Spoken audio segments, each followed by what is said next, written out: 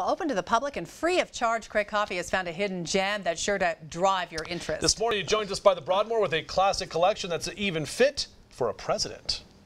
Thanks a lot. Yeah, we're here so far learning so much this morning at this museum. The hidden gem right by the Broadmoor. You got to come by and check it out. The best part, it is for free. With us, as always, you know him, you love him. This is Jason Crash Campbell as we get set for the big Pikes Peak International Hill Climb. That race dates back to a long time. We already saw a couple of the original race cars, and we're talking back to like the 1916. 1916. Yeah, Spencer Penrose built the auto toll road to the top of Pikes Peak in 1916. Started the race. It's the second oldest sanctioned auto race in the United States, next to the Indy 500. Okay. Also, the Pomar Foundation now set up this museum, and they're the ones that have collected all of these vehicles and carriages. Actually, it was Spencer and Julie Penrose who collected all these. A lot of these once belonged to friends and business partners of the Penroses.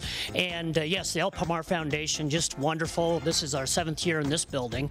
The first museum was built in 1941. It was actually Julie Penrose's idea. Okay. So let's talk now about a couple of other unique artifacts you have here. Actually, 2 presidential carriages. Correct. Tell us about this one now right behind us. This one here is a C-Spring Victoria. It dates 1862.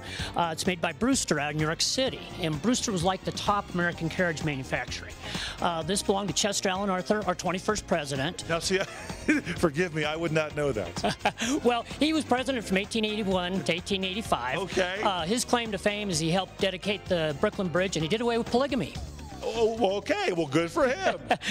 His son moved here, Chester II, and that's how we got this, because Chester II became good friends with Mr. Penrose. Okay. Became the first president of the famed Penrose Cooking Club. Now, when would he use this carriage? Chester Alan Arthur used it in 1881 to 1885. This was in the inaugural parade, and was actually used probably up until about 1900. Okay. Wow, that is amazing here. We have more to talk about here, other unique carriages and vehicles. We'll get to that coming up in just a little while. Once again, Jason Crash Campbell, thank you so much for your time. By the way, you are a former race car driver, right? Yeah, just SCCA Pro Rally, Okay. and I had a hard time keeping the rubber side down and shiny side up. So. That's why they call him Crash Campbell. Okay, more coming up in just a bit. Back to you guys. Love it. How fun is that?